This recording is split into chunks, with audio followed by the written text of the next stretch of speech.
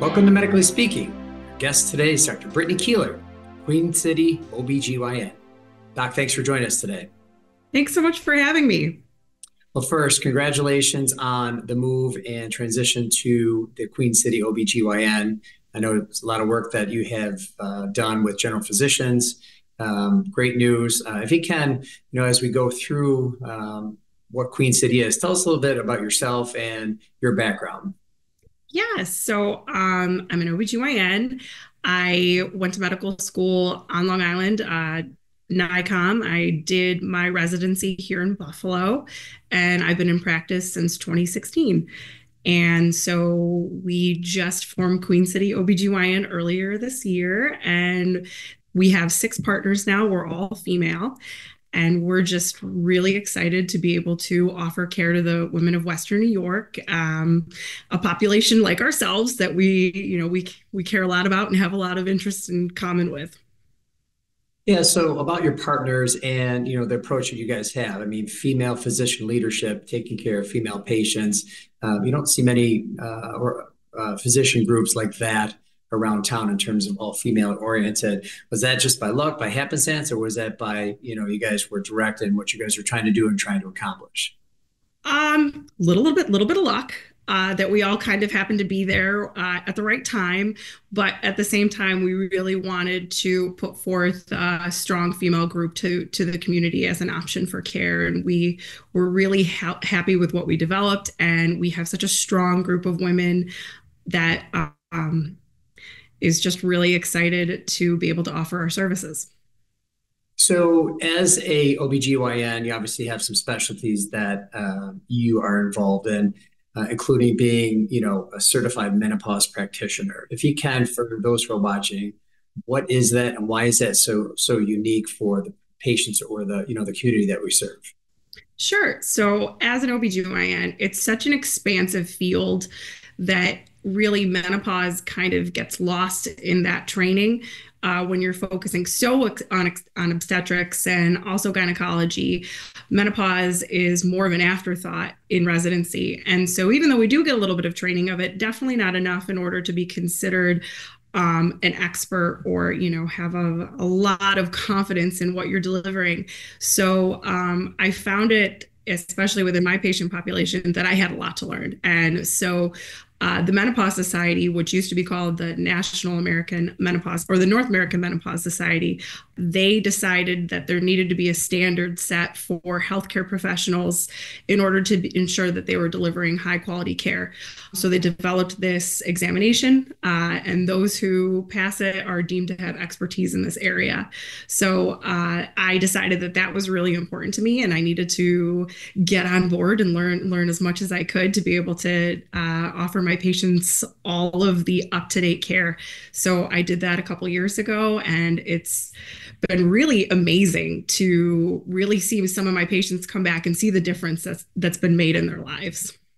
That's great. We can feel the passion when you're talking about that, and that higher standard, that national level obviously is important. The topic of menopause is not a new one, but there's the treatment portion of that. But probably when you're dealing with the patients, there's probably a lot of myths and education that you have to involve your patients with. If you can tell us a little about that in terms of the common myths or things that you have to deal with when talking to patients.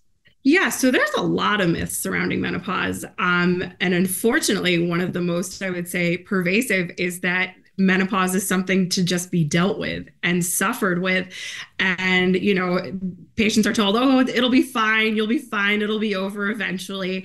But really, this is a time in women's lives when they're at the prime of their careers. They're holding positions of leadership. They are taking care of not maybe children, maybe adults, are their parents, and they have a lot going on. And for a lot of women, it can feel like they fall off a cliff and they don't feel like themselves. And so to be in this prime of your life and to all of a sudden have the rug pulled out from under you and you don't feel like yourself anymore is so detrimental, not only, physically, emotionally, mentally, and professionally.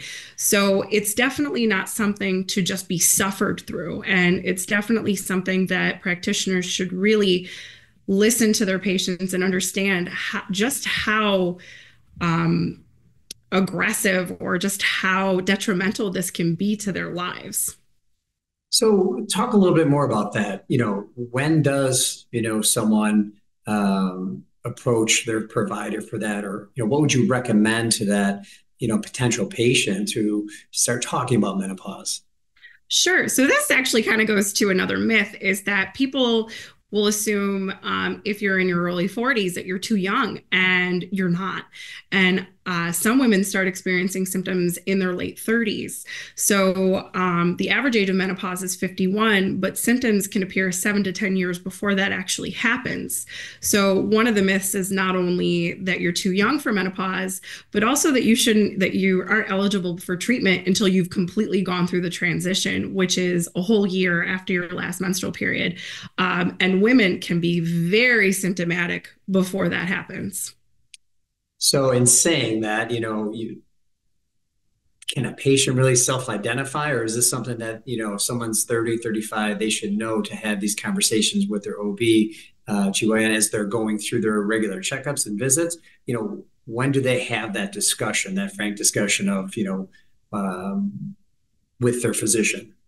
Well, I would love for every physician, whether it's an OBGYN or a family practitioner or an internist, to really start having that conversation, you know, in women's mid to late 30s, and kind of give them, this can be happening, this can be a symptom, and let's discuss it if it is. But if that's not the case, then I think it's definitely on the patients to, for us to be able to put forth as much education as we can so they can advocate for themselves and start asking about these things when they reach their mid 30s, early 40s, so they can be not only prepared, but know what their options are. So in saying that, what are the options? What types of treatments are available for patients who, end up coming through the doors to see you guys? Lots of options. We have lots of things, and it really depends on where you are in that transition. And so we treat perimenopause much differently than we treat menopause, but most of it focuses somewhere on hormone therapy. And hormone therapy has certainly got a bad rap. Through misinformation or data that was misconstrued. And so there are a lot of safe, available hormone options that almost all women can utilize. And so that's what I'm a big proponent of. However, there are certain women that aren't eligible for hormone therapy for whatever increased risk that they may have. And we do have options for them too. So it's not that they're just out of luck. We really can treat this across the board. You've heard now from Dr. Brittanny Keeler of Queen City OBGYN and the important topic of menopause. Doc, thanks again for joining us today. Thank you so much for having me.